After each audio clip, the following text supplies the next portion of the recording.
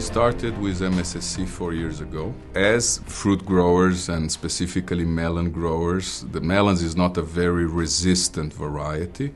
The fact that MSC came to our region, this allows us growers to have more frequency of loadings.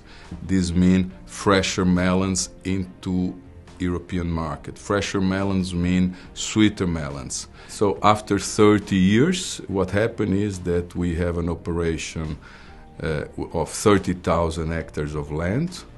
We sow and harvest 300 hectares of melons per week. We are in 8,000 people now, work in the northeast of Brazil.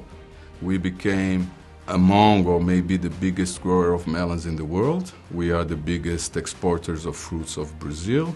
We are the biggest fruit growers in Brazil. And this was done with a lot of work and the sacrifice of a lot of people. So what the big benefit of an MSC, apart of the very good control, temperature, good reefer containers, is the fact that we can spread the risk of the shelf life. I mean, we are loading 3 times a week melons into Europe. MSC has a very good team in Brazil. I mean, a young and active team, which work very close with us growers, understand our business, goes to the farms, understand the difficulties, and help us on solving problems. So without having a partnership relation, it will be impossible to build a business like that because, again, I mean, we need to understand each other's difficulties and work it out.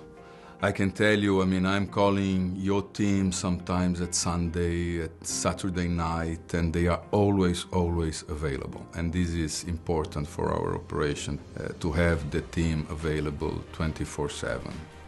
The fact of having a global company closer to us is helping us to expand and to go to new markets.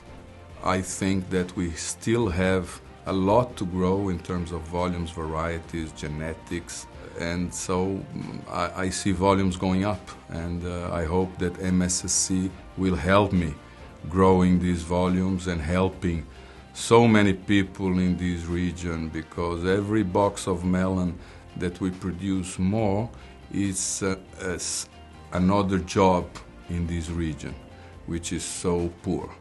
So this is where I can help my region, is just increasing volumes and giving more jobs to people. And that is our challenge, and this is our mission in my country.